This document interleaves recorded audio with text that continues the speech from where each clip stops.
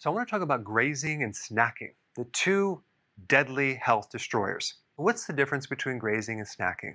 They're very similar. With snacking, you have maybe a certain time you're going to snack, like between lunch and dinner, or you're going to snack before you go to bed. So with grazing, you can pretty much, there's no limit on how much, what you eat, or when you eat. You just constantly eating. And you can see this at like some social activity where they have food around the house, and maybe you're going to the nuts and you're eating this, and people are bringing food, and you just keep grazing and grazing and grazing. If anyone ever gives you the advice that you should snack to prevent overeating, realize that is the worst advice you can ever give anyone. Let's just talk about some of the trouble that someone can get into when they start grazing and snacking. So they start eating, the blood sugars go up, regardless of what they eat. The insulin then goes up after that to push the blood sugar down. Now they end up with lower blood sugar. Now they're hungry. So what you have to realize is that eating causes hunger about 1.5 hours later, especially if you're consuming carbohydrates. Then take a snack, blood sugars go up, insulin goes up to push the blood sugars down. Now we have low blood sugars. It's time to eat again. And this goes on and on and on. Problem is, once this becomes chronic, now the person starts developing a higher and higher insulin level, and then insulin resistance, and all the symptoms that go with it.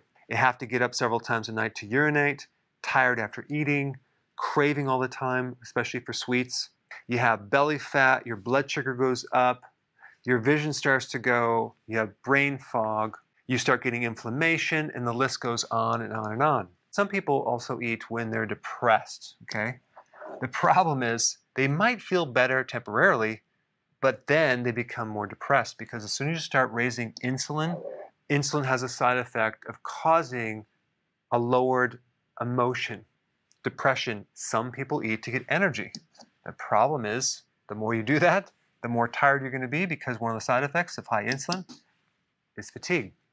Some people eat when they're bored or stressed. The problem is the more they do this, the more they actually increase cortisol and the more stressed out they will be. And then the very temporary pleasure that someone gets from eating carbs creates a spike in dopamine, and then they start developing dopamine resistance.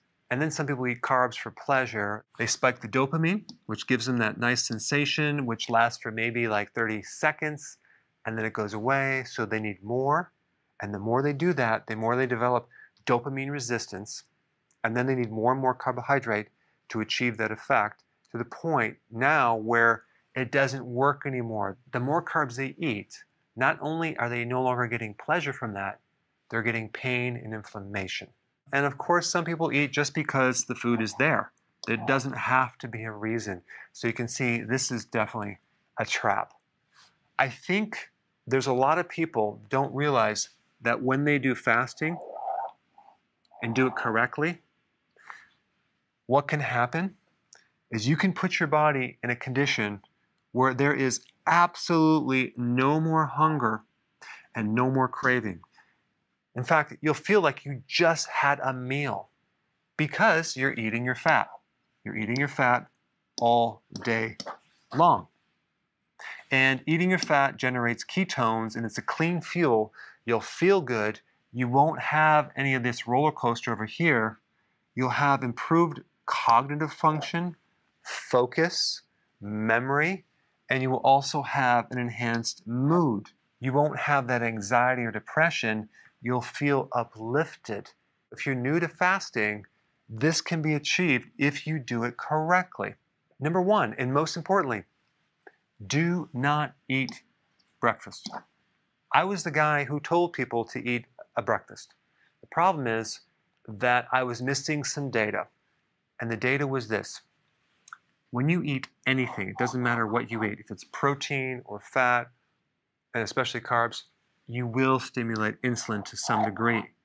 The insulin will then drop the blood sugars, and it causes more hunger, okay? So all night long, you're sleeping, you're not eating, so you're fasting. And then you wake up and you eat. And then you start the cycle over again. If you didn't eat consistently, what's going to happen is you'll be able to tap into your fat fuel and run on that. Versus if you eat, you won't. When you eat and you stimulate insulin, you're going to inhibit or block your ability to burn fat. And I think a lot of people don't understand that one point. So at the very minimum, do not eat a breakfast. Many people are not hungry, yet they still eat a breakfast. That's a big mistake. If you are hungry for breakfast, all that means is the day before you ate too many carbs. What you want to do is you want to avoid carbs when you eat, which is going to then make it easier to do fasting versus consuming a carbohydrate with a meal and trying to do fasting. Because of this, carbohydrates trigger insulin, which then makes you hungry, and eating stimulates insulin, which then makes you hungry. Both of those actions. Number 2, eating causes hunger about 1.5 hours after you eat. Number 3, this is for people that are addicted to grazing and snacking. You must not buy any more junk food. Get the junk out of the trunk. Because if it's available, you're going to eat it.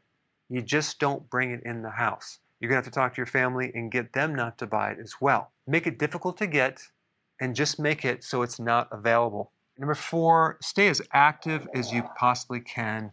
Do a lot of exercise, get out of the house, do other things. And number 5, I already talked about this, avoid carbs when you eat. If you haven't seen my video on the technique to avoid eating bread, you might want to check that out. I put it up right here.